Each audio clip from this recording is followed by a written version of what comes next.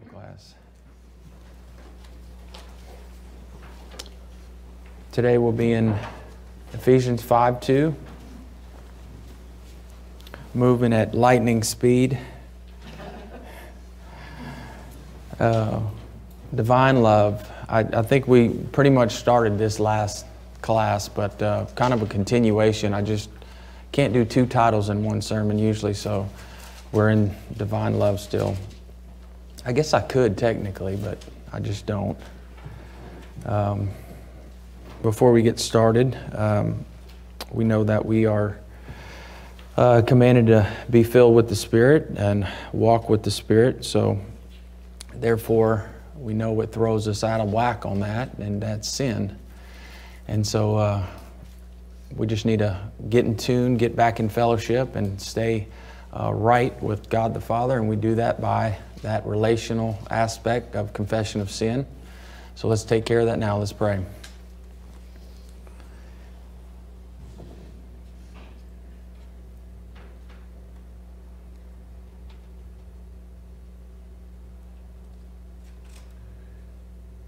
Dear Father, we are grateful and so thankful to be here.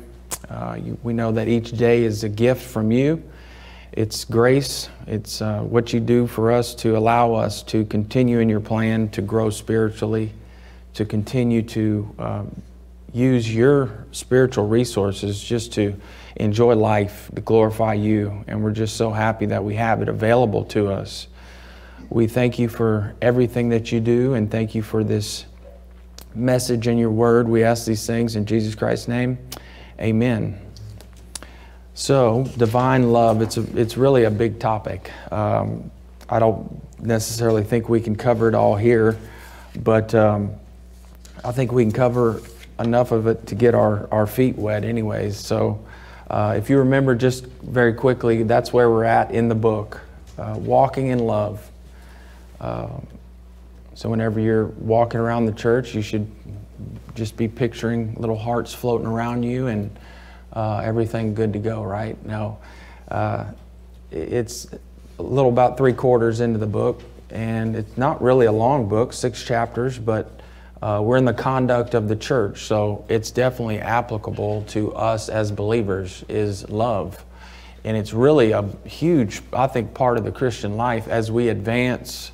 As the maturing process happens, we have to take on this love, or we're essentially not growing. And that's the thing that I have to ask myself when I get stagnant sometimes, or if I'm not, I don't think maybe I'm growing as I should. And we all get to those places. Sometimes things happen or things slow us down. You know, the motivation isn't where it was yesterday or last week. And I think love helps you get through those things, because it's a love for God that motivates you to keep going, to push forward, to glorify and to serve Him because of that passion you have for Him.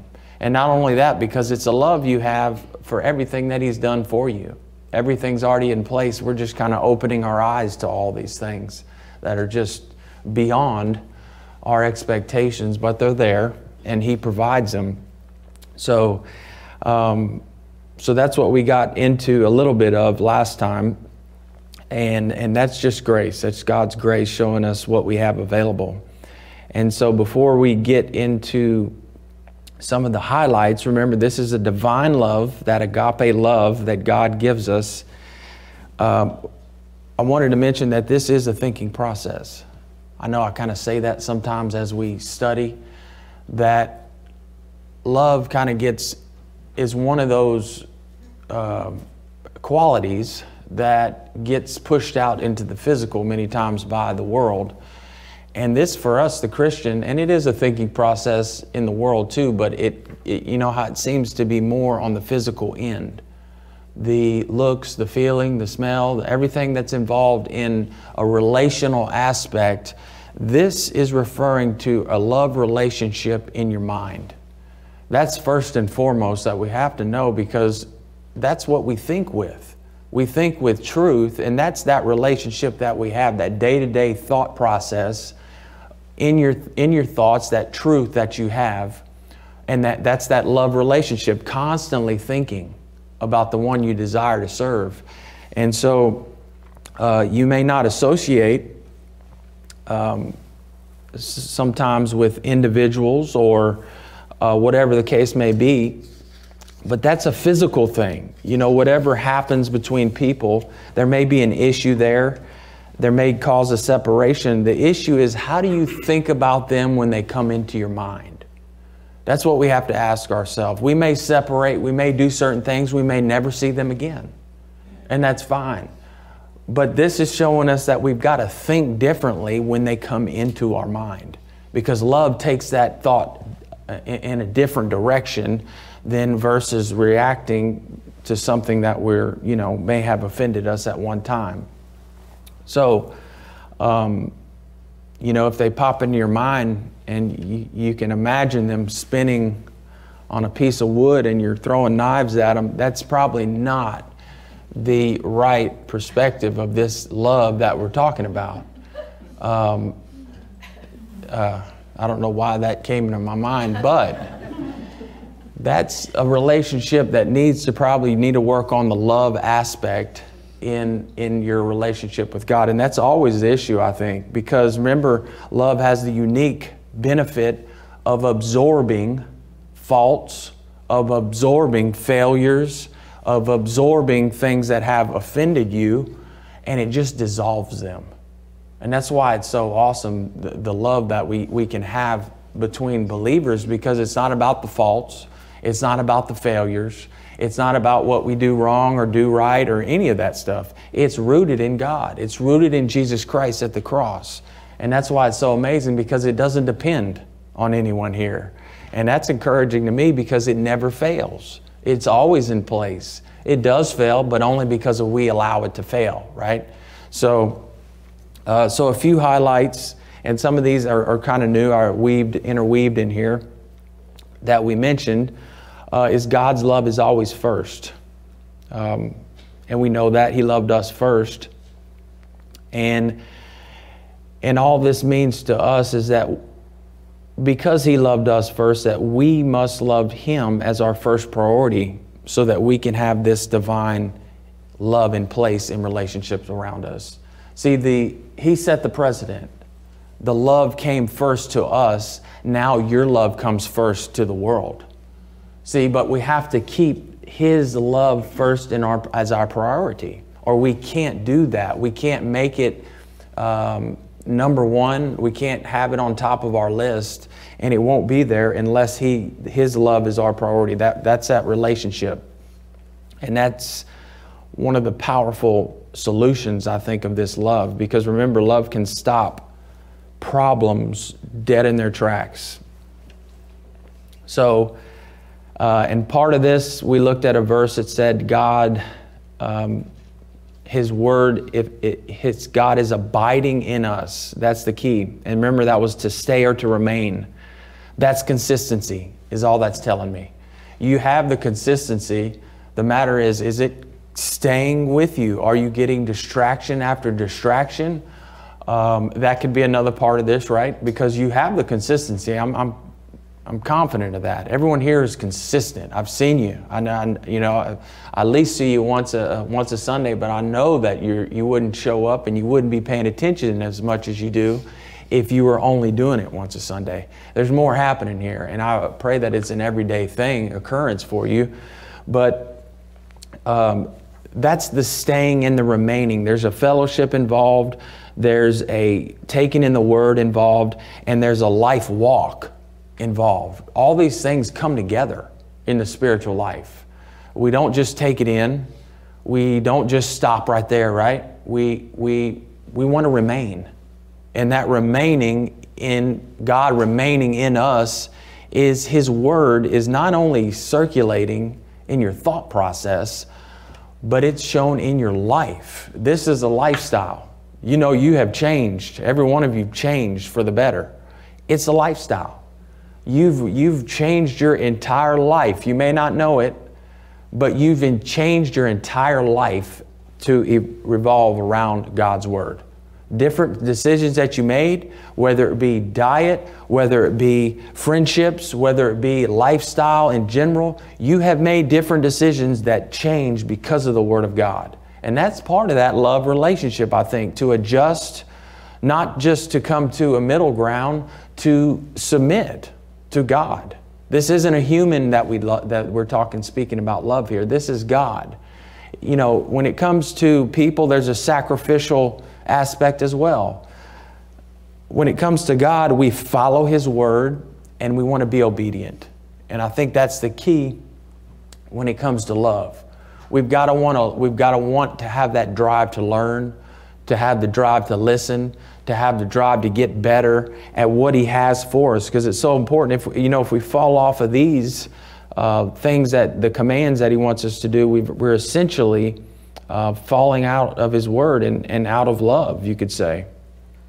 So, and you should automatically correlate this abiding in you to, you could say God in general, but we could also say His Word. Remember, these two things go hand in hand. These aren't just the physical words on the pages of Scripture. These are things that we take from the Scripture and we're allowed to live and think with them.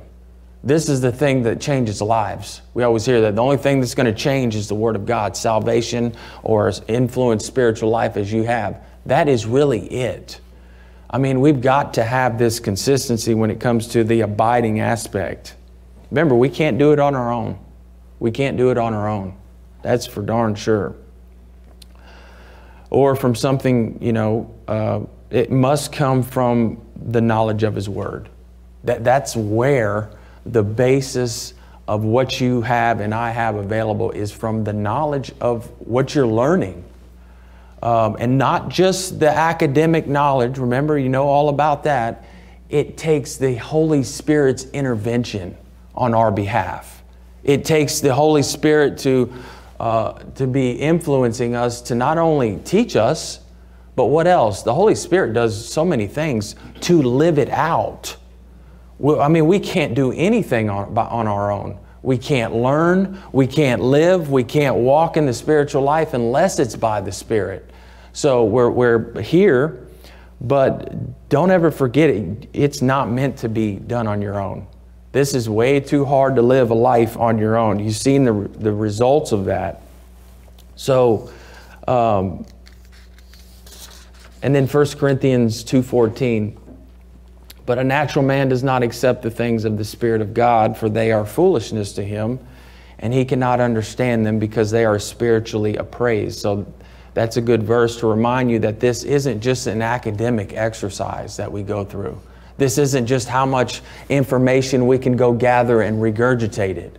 This is a spiritual process that's an internalized process that takes what the words, the teaching, and the Holy Spirit makes those, and where you can actually think and live and make decisions based on them.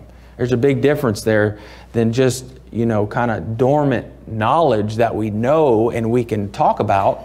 That's a good thing. But what are we going to do with that? We've got to make it wisdom. There has to be a transferring process. And remember, that takes two things.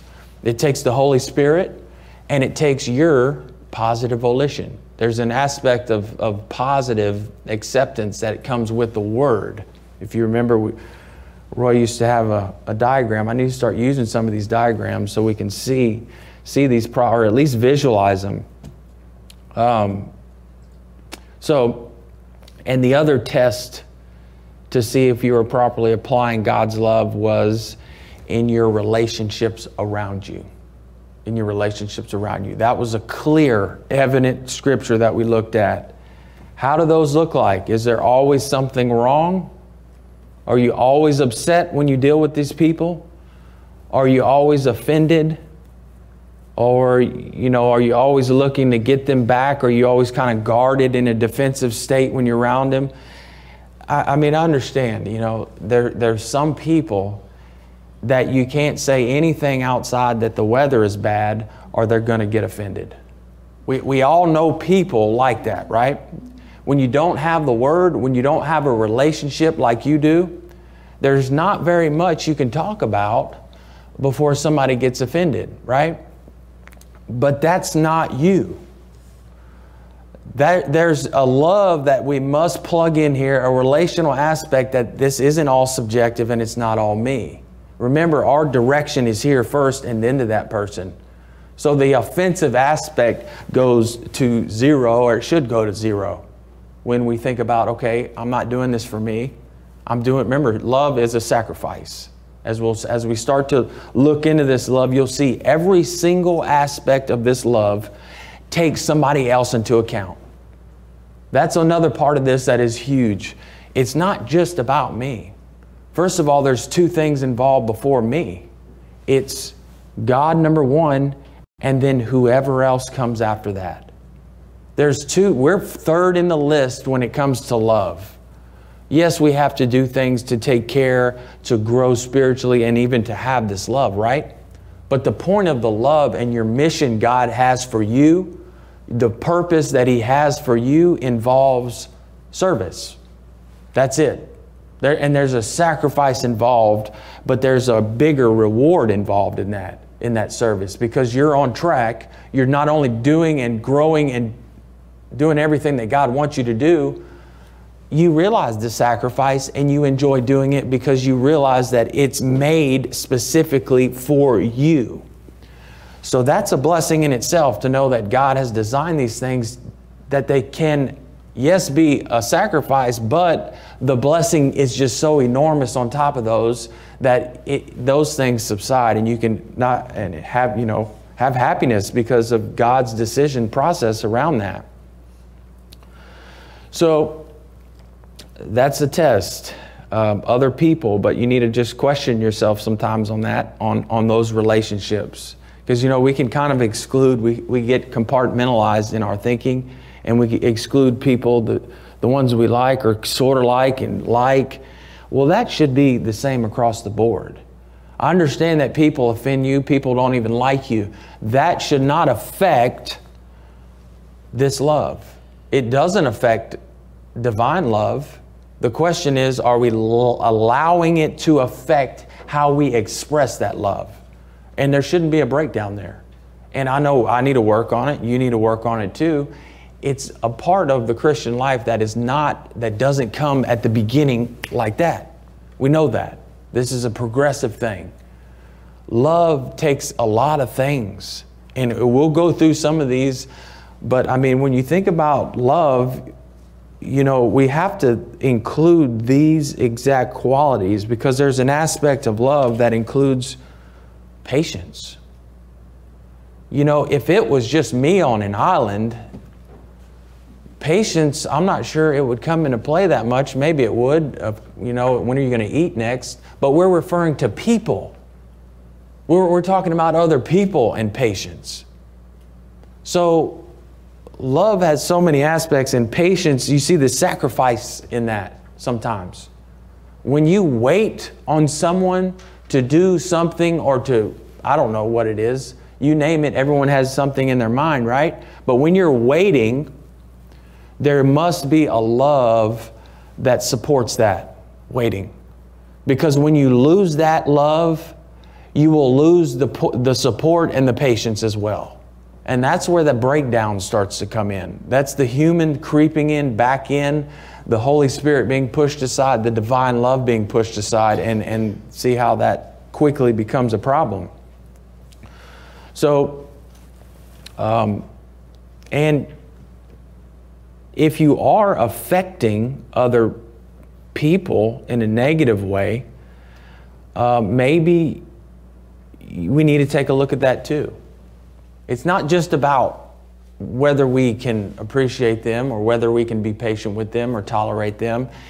It also is on the other side of that, are we negatively affecting them when we are associating with them?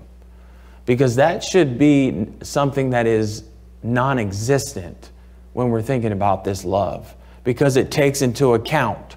It doesn't push away, unless it's an enemy popping out of a foxhole. I'm not talking about that though. I'm referring to people, relationships, normal things where you can talk and consider things. And that goes back to the great quality of love. You can remember, it's meant, part of the process is to build up, not to tear down in the relationships. It doesn't have to be head over heels, but it may be something very small.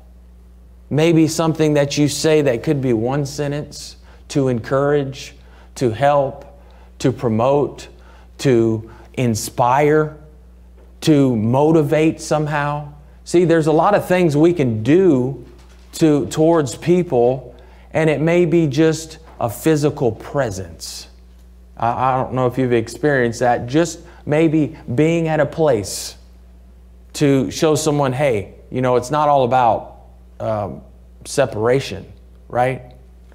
Try being in prison. You might want somebody to show up maybe every once in a while, every few months. There's some people in there that their family just stops showing up. Can you imagine? Just no more visits. They get tired of going to that place. It happens. So if you are affecting other people, take note of that, because this should not be happening. And this is divine love. It's not an attribute of it. And that we saw that aspect in 1 John 4:20, in the fact that we can't be selective. We can't be selective. That was the piece about if someone says, I love God, and hates his brother, he is a liar. Remember that verse? So we can't be selective, and the verb hate here ranges in meaning from dislike all the way to hate. So it means to have a strong aversion to disregard, or to disfavor. So if we say we love God and yet have a mental hang-up or some kind of bitterness with someone, then how can we love God? That's essentially what this test is for us. We can't hold on to one thing, look at this scripture, and still say we can have a love for God. There's got to be, something's got to give right there. Because this verse is specifically pointing out to us that we can't have both. Can't love God, at least a love that this is referring to. Because remember, it's not based on the person, but on God. So, and let me just read these next two verses. We went through this, and I'll just read it. Ephesians 5:1, it says, therefore be imitators of God as beloved children. And then verse 2, we looked at the word imitators here. And then it says, and walk in love, just as Christ also loved you and gave himself up for us, an offering and a sacrifice to God as a fragrant aroma. So you notice there's already 3 instances of love. Technically, you're called beloved. That has love in it. It's a form of agape, beloved children. We've got the mandate, the command to walk here.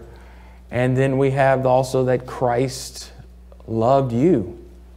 So let's look at what love looks like. 1 Corinthians 13:4. We're going to be here for a little bit, not too long, maybe a class and a half or 2 or something. But 1 Corinthians 13:4 through 7. And I wanted to go through some of these aspects because this is describing love. It's just clearly telling us the details of what this love looks like. And when we think about this, we need to have a process in our mind that says, okay, this is God's love. At the same time, this is a love that I'm required to have. So it goes both ways. So the first part, love is patient. We just talked about that, or mentioned it. The word here is to be even-tempered while enduring trying circumstances. And when you think about that, when you think about trying circumstances and other people, this can be many, many, many, many, many things. This can be, I mean, there's a gamut of things going across the board. It's things that put pressure on the relationship. It's things that stress you out. It's things that you think about after the fact. It's things that we sometimes have a hard time moving on. And there may not be a relational problem there, but it's a trying circumstance on you as a person. It may not be affecting that relationship, but it is affecting you, and it may be affecting them. So But the point is that this love can be patient to others even in the midst of these trying circumstances. That's a real patience. When we think of patience as, okay, I'll do it until I can't do it anymore. That's not this patience. Because remember, you're going outside of yourself. You're not leaning on yourself anymore. You're leaning essentially on God. Now, His timing, when His timing comes into play, that locks in your patience. You're no longer waiting on them to change. You're waiting on God's timing. And that's why we can be so patient when it comes to our love, because it's so nice to be able to lean on someone that you can love and have faith in that has it right back to you. It's not really about the trying circumstances. It's about what God is doing in that circumstance. He has that there for a purpose, for a reason, and we're just meant to take it in stride as a growing process. There's always a reason for it. We know that, right? Even though we don't know it, we know that we can be patient. We can trust. We can lean on Him in the times that we're in and say, okay, God, you got this. That's patience. That's a patience. And this is kind of just showing that sponge effect that love has on any kind of trouble, problems, even sin. It's amazing that what it can do. Really, the love that God gives us that we can express. And you can see here that it has the ability to take on other people's problems and issues, even things like we just talked about that are negatively directed towards you. We can't just say this applies to one area. When we say trying circumstances, this may be a direct missile to you that's meant to hurt you. Well, what about patience? Where is this going to play out? Where is it going to get you down the road by the way you acted versus with patience? There's a big, big difference where we glorifying at that point, were we representing at that point God, or were we pushing away? Were we allowing ourselves to come through and the patience to go down? See, there's a completely opposite effect that we have when we think about human love versus what I can do and what I have in relation to what God and what He can do through His love. So the patience, it's strong. It's very, it doesn't keep account because it relies on something more powerful. And this aspect is showing you that this love has the patience to tolerate in a way that relies on God. It's all it is. I like this word because it's one of the biblical words that it means patience, but it also can be translated perseverance.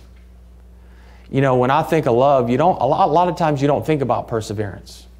You just think about, at least when you first start maybe in this, you think about good things in love. You think about it's going to work out. And it does work out, but you don't mostly think about positive things. But you don't necessarily think about persevering. But that's an aspect of this love. There's an aspect of you are taking on that persevering piece of the relationship and endurance. There's an endurance involved here. It's kind of reminding me of faith. We're going back to that. Yes, that does come into play here. There's something that's not always that easy. It's not always the easiest road to take. It's not the path of least resistance like the world will tell you to take. No, there's a sacrifice in that. And there's an aspect of patience and perseverance that comes into play. So, and that's exactly what the enduring, patient love that God has for us. Think about how patient He is for us. Can you imagine how bad sometimes He's sitting there just not wanting us to go or to think or to make a certain decision when He's up there saying, imagine how He feels. Yes, He's perfect, but you know what? He can also not desire things. And that could be a patience for Him just waiting on us to make a right decision. because that's where we're at. We just have decisions to make, right? 2 Peter 3:9 says, the Lord is not slow about his promise, as some count slowness, but is patient toward you, not wishing for any to perish, but for all to come to repentance. So there's the patience that we see towards us. But notice that he doesn't want to see anyone destroyed. He don't want to see anyone have discipline come to him. Doesn't want to see anyone come to the sin unto death from rejection of him. What does he want? A change of mind. That's it. He just wants a change of mind. That's all he wants. But he has that patience and he's waiting. He just waits on us because he created us in such a way that there's free will going around. You're not a robot. God desires things of you, but you have free will.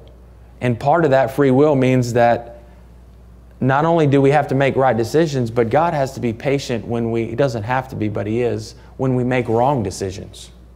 And that's what this is showing. The Lord is not slow, as some count slowness. So maybe he's even slower than you count, for all we know. I mean, we've all seen the example of an unbeliever that lives to almost 100 years old. Call that patience, waiting, and maybe they become a believer, maybe they don't. But the point is that God is giving them the ability to accept. That's patience. That's patience. And there's a lot more involved in that. That person could be alive for someone else's purpose. But they still have a free will decision to live life, to come to that point of reality. And there's people all the time that have lived up until they're going to die and they come to that decision. And think about that. Their entire life was meant for that one decision. And that counts. That's the most important decision they can ever make because they just crossed the line and that's the one decision that they need. But think about how much meaning their life could have had if they would have made it so much earlier. It really doesn't matter, right? They're in heaven at that point. But you get the point. You're here. You've got time. So we're good. Back to 1 Corinthians 13:4. So just as the Lord is patient with us when it comes to turning away from sin and evil in our life, or waiting on us to have faith in Him instead of leaning on our own understanding, He waits for us. And that's that love that we should have a desire to have, to wait for someone to come to a right or a better or a whatever decision that may help that relationship. That takes patience. As you well know, when you're waiting on someone to do something, to come to an understanding, to grow spiritually, to get to a point in your life where you can move forward, it takes patience. And it takes the Word of God, it takes leaning on God, it takes the love of God in you, because if it relies on you, you can't do it. You can't do it. You'll give up or you'll bail out. And that's why it's so great. It's always there. Remember I said that. It's always available. So, and God only desires the best for us. He only desires the best for us. And that's your desire as well for other people. It should be only the best. In your love and your patience, you take that into account. You only want to see the best. You only want to desire the best for them. And so what do? That sponge effect. See, the patience can take into account. It can rely on God only, and you can take that and say, you know what, this is going to be a benefit to them. This exact patience and relying on God is going to benefit this situation because it'll allow them time to get to a certain point where things may come back. We don't know, but God knows, and that's where that faith is bridged right there, from the unknown to the known. I mean, you can apply this to anyone. You can apply it to anyone. Kids, other family members, maybe you have a hard time getting along with, or other problems. Things just don't seem to really go smooth. Try having this patience. Try having this patience with them. Then it says love is kind. Love is kind. This word means gentle, friendly, considerate, or kind. And it means to show regard for others, to be thoughtful.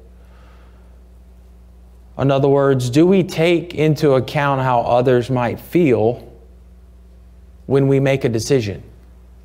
That's what this is referring to.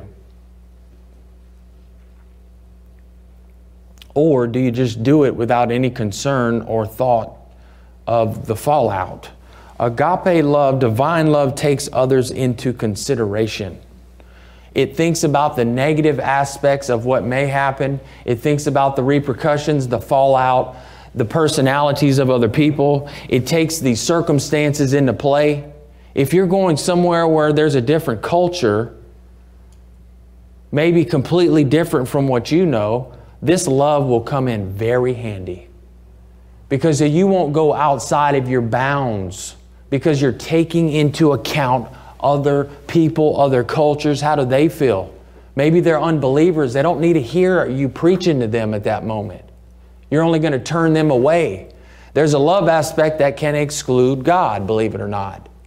Who are you talking to? God can come out in you by your decisions, by your processes, without necessarily speaking the word to someone. There's a lot of people in this world that you can't even talk to them about God at all. You're going to push them away. They don't want to hear about quitting something that they're addicted to. Don't talk about that. You've been talking about that for how long with them? They want to hear something different. And if we can think about this love and approach it from a little bit different angle, it's a little bit different angle. See, the patience is coming in. You're not preaching to them. You're not telling them something they don't want to hear. You're taking into account where they are. Where are they at? Because they're not you. They don't think like you. They don't have probably this love that you have. They're not as advanced. So guess who has the responsibility? You do, not them. There's nothing required of them. More is required of you. Yes, there's some required of them. They have to take the repercussions of that, right? But we have the responsibility to do this. Love is kind. It takes into account. That's all I'm trying to say. It takes others into account.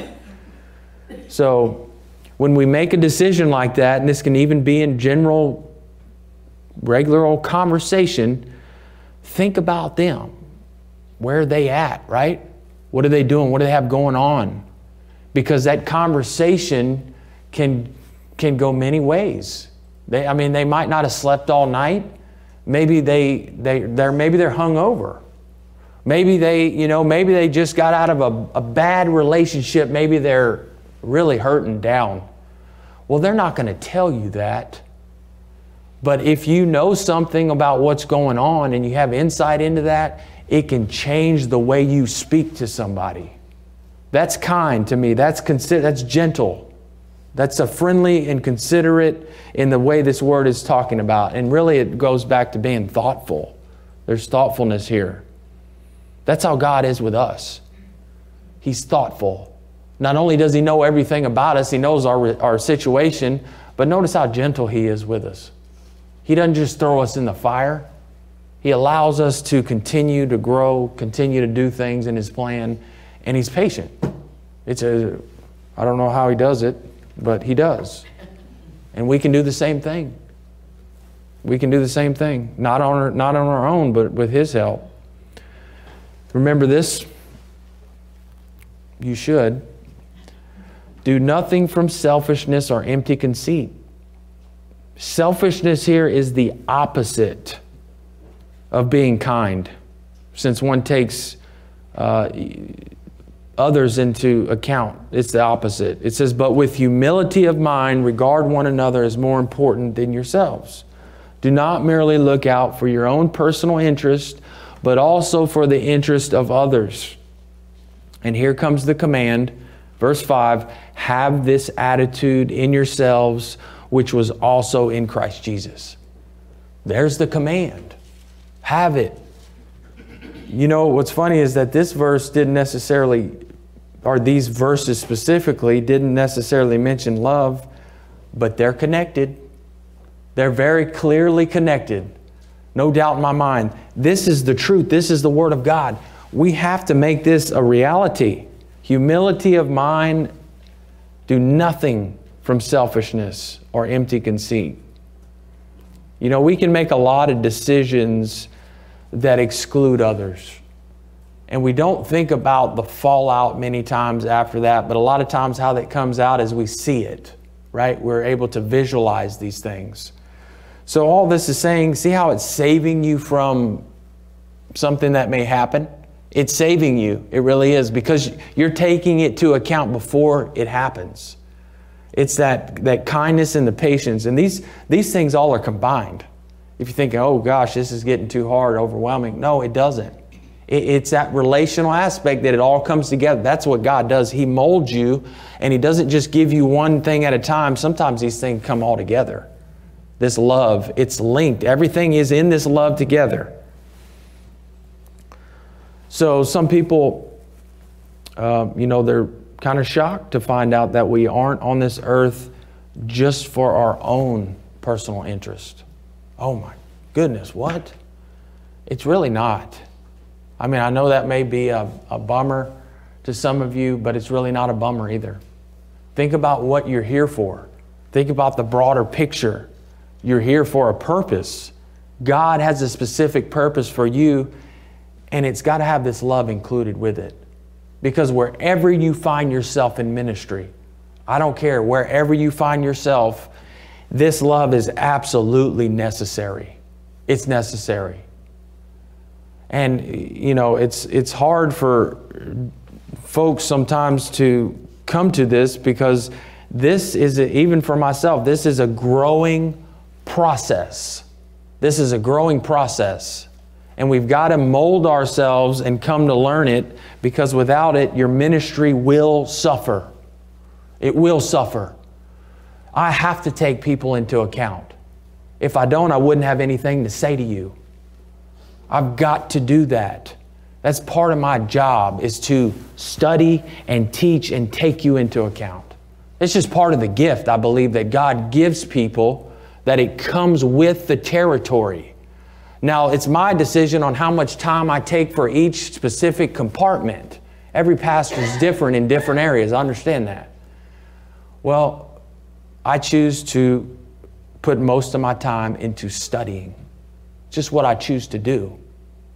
Whether that's right or wrong, I don't know. We'll find out. But I think it comes into play for your spiritual growth. So keep remembering these things, because your ministry is just as important as mine. We're all in ministry together. Technically, we're all in a body.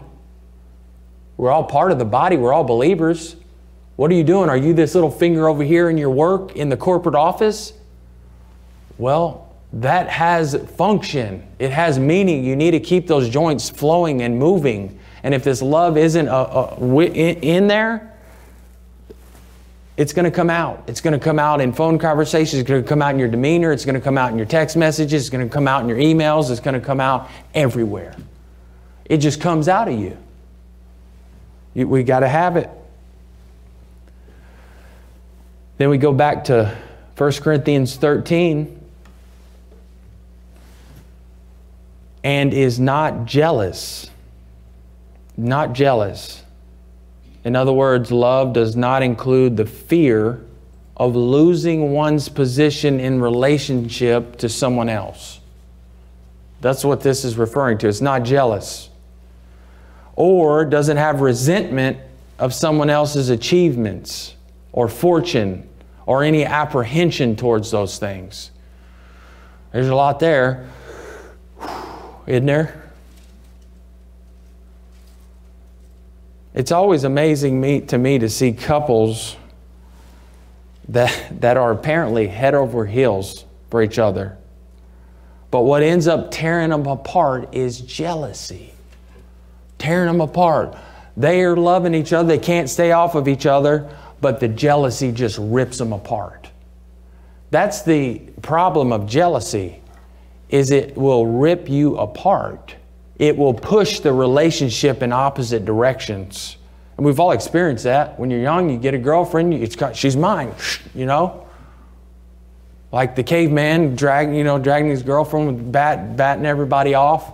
That's kind of part of the guy process, right?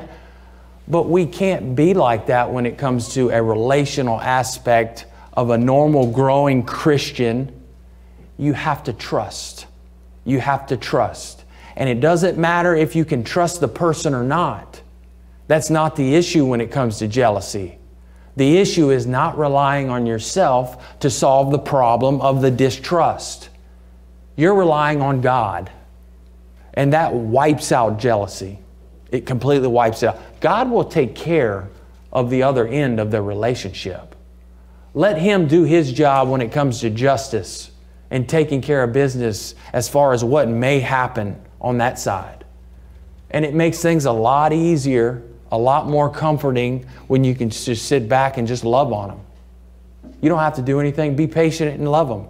Let God take care of that end, right? That's a neat thing. That's what God gives us. We always tend to take things in our own hands, and when you take things, you try to cover all the corners, you try to block all the numbers, you do the drive-bys, checking her out, who's coming to the house. You know what I mean? That's the human aspect of trying to cover all the ends there. And it's wrong. And it's not right. At its roots, it doesn't work. It'll drive you nuts. It'll drive her nuts. It'll drive everybody nuts. And then you're broke up. She'd rather go to see somebody that'll trust her. Of course, if you can't trust her anyway, she's going to have a hard time. But you get the point. You got to have somebody that you can that loves you for who you are, and it's not even about us. It's about God. So that's a good stopping point. And on the second service, we'll continue a little bit of this love, and then we'll get into our communion service. Let's pray. Dear Heavenly Father, we're so thankful that we can love you first and foremost. We know that every service is dedicated.